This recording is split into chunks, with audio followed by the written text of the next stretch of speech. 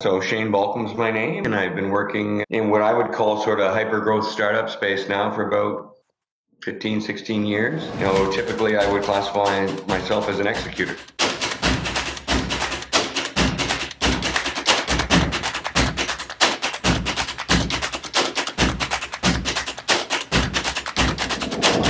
When David first contacted you regarding the opportunity at Rossmann Architecture, he referred to you as a rainmaker and a unicorn, but your first reaction was this opportunity really didn't make much sense to you. It was small. My last firm was about 30 million top line with the idea of growing to 100. And, the last several positions I've had were companies that were north of 8 figures, 9 figures. And, Rossmann's a pretty small company, early stage company. And, I'm glad David stuck with me on it and explained it better. But it was, it turned out to be a really cool opportunity, as you know, in the end. And obviously I took the job. I would never have seen or applied for this job on my own. Well, let's dive into this a little bit deeper, Shane. Tell us about the process that David and Anita ran in introducing you to Rossmann's and getting you initially at least interested in exploring the opportunity. The first phone call that David and I had, he predicated, I think he knew before he even opened his mouth that my first instinct was going to be this isn't a fit. So he started by basically telling me that this is going to be outside the box. I need you to listen. I want you to, hear me out and at least meet the CEO. And, by doing that, he kind of put me on my back foot. And I love the approach, because if he would have just come out and said, we're looking for a rainmaker or a biz dev, senior biz dev guy at an architect firm, I would have said, good luck. Not me. But, he predicated it all. He framed it really, really well. And the thing he did that I loved is he made it more about the human variable. I think you'll be a good fit for them. It's husband and wife. They're very humble. In the end, one of the things that I really do for the Rossmanns is mentor them. And I love that. And David knows that I really enjoy having that aspect in my professional life. So again, the fit, I think David understood the fit, knowing me a little bit and knowing his clients well. And, back to the Perry-Martel group in general, that includes David and Anita. I like their process and typically don't like recruiters.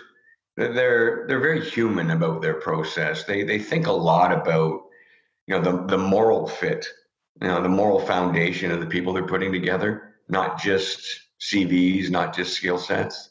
And, after 35 years, they both really do understand that the innate often can circumnavigate and be much more impactful than what you might see on a CV.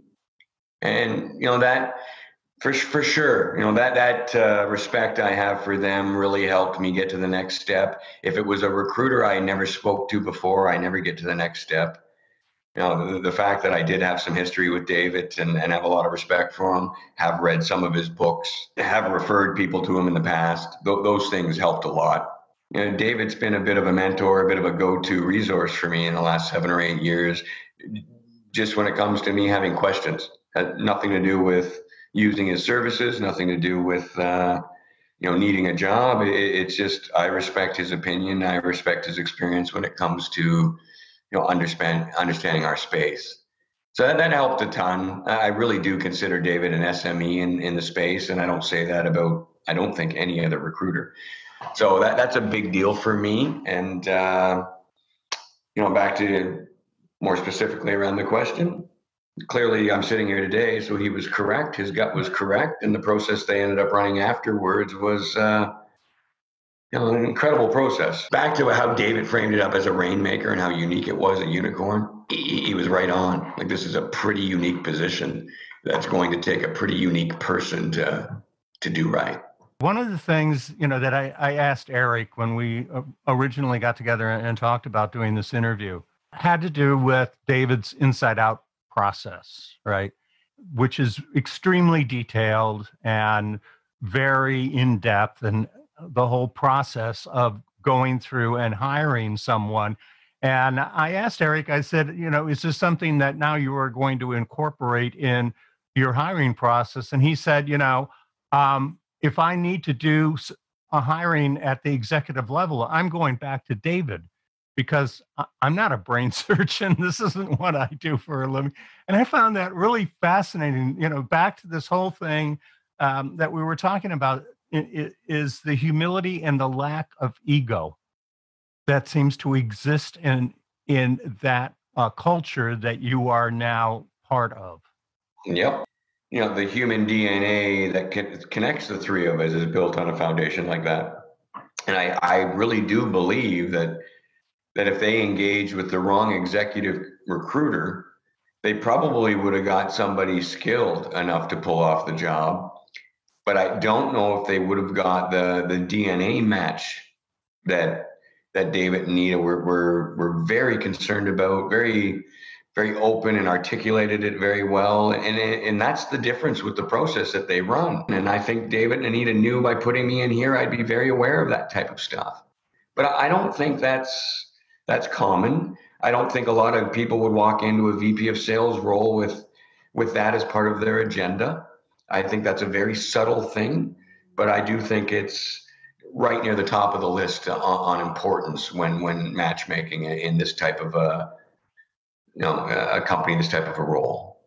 And that's more than anything, that's where my hat's off to the way David and Anita run their process. They actually care about the humans involved in the process, and they actually get the ROI.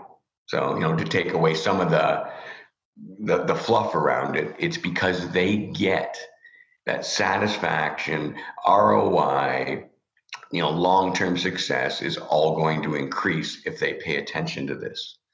And I don't think a lot of recruiters ever paid a second thought, humbly. And I've used recruiters in 3-4 different countries. The neat thing about recruiters, the thing I would tell anybody if they're going to engage with a recruiter, make sure some of the things we touched on are part of the process.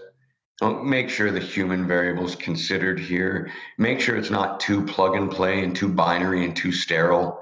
Anybody can do scrapes nowadays on LinkedIn and find CVs and start throwing spaghetti on the wall.